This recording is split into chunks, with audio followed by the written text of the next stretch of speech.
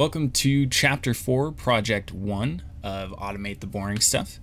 I'll be going through comma code and then I'll move on to character picture grid. I'll probably make two separate videos for this. First off, we have comma code. We want to have a program that takes a list value as an argument and return the string with punctuation. With and inserted before the last item. So it will print apples, comma, bananas, comma, tofu, comma, and cats. But you want it to work with any value for the list. So if there's one list value, so if it's just apples, you don't want comma and randomly after it or before.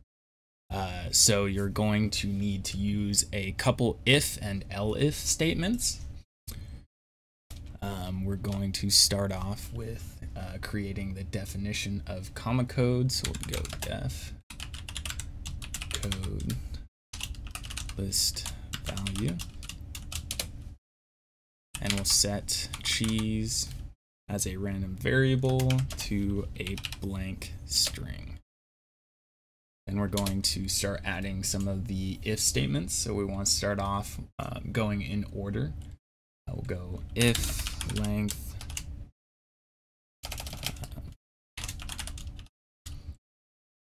list value is equal to or equivalent to 0. So there's nothing in there and it's a blank list that you're trying to run through comma code. It will print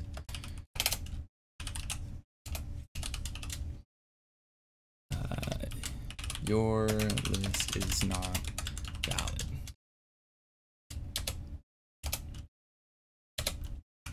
Elif. Now we want to return a single value list. So if there's only one item, we don't want to add any punctuation or ands to it. So we'll do elif length list value is equivalent to 1. We will return list value, and we'll take the value of placement or index 0.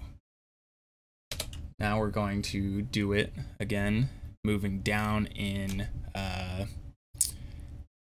how it would change for punctuation. If there is two values, you have to put an and no comma. So we're going to do if length of list value is equivalent to 2, we will return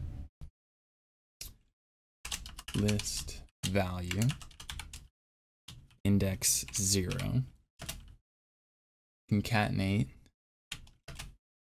and space concatenate list value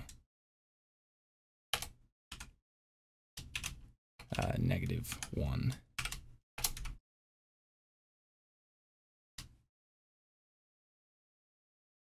So that will return the first and second values in list value. So if you had dog, cat, it would be dog and cat. No need for commas in here because there's only two values. Now we need to do an elif statement for if there is more than two values. So we'll do len list value is greater than 2. Now we implement a for loop for I in range length of list value, but we want to take every value up to but not including the last value because we want to put and space in front of it. So we'll do -1.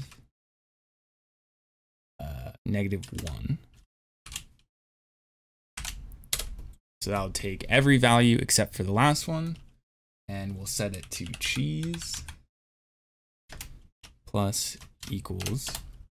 So that's the same as doing cheese equals cheese plus list value index I. So that will iterate through each index except for the last one. And then we'll concatenate a comma, space.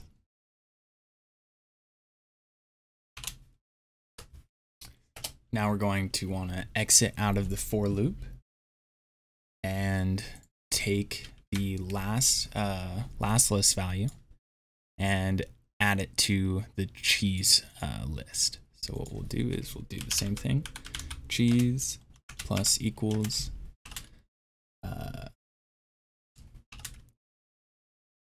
take and space, concatenate that with the last list value.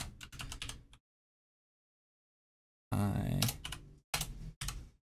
-1. And then we'll return cheese. So now down here, after we have defined this function, we want to create a list. So we'll do take a new list and add it to spam, and then we'll do cheese equals, and we'll call comma code and put spam in it.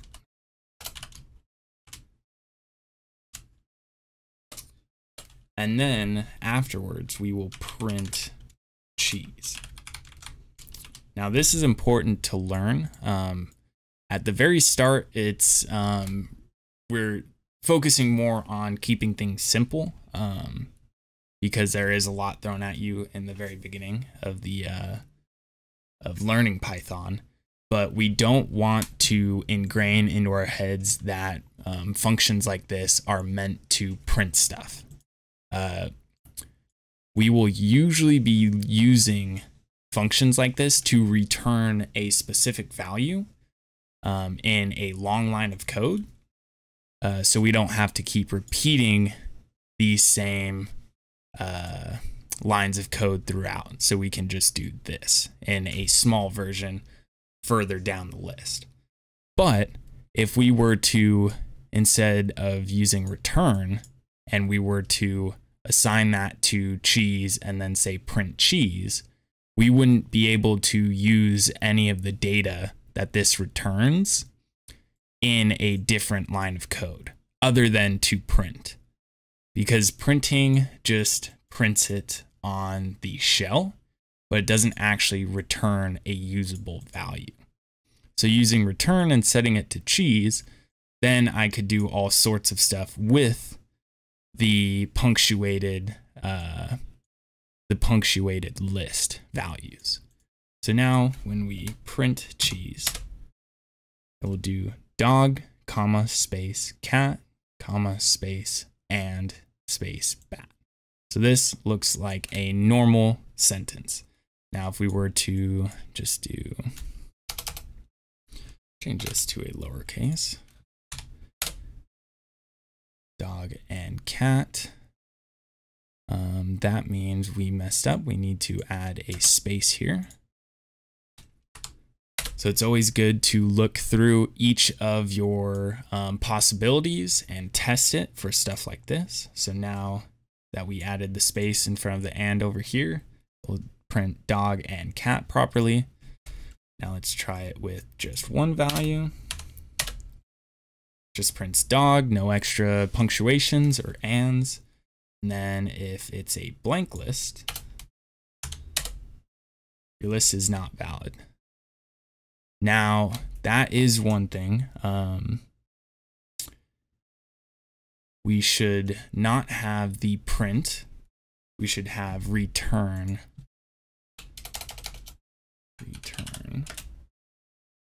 Let's try that. There we go. See how the none value was set to cheese? That's because when you use a print function, the value is none. And that's a perfect example of why we should use return instead of print inside functions like that. Because now it gives me a usable value for cheese. Perfect. And that is comma code. I will see you guys in the next video.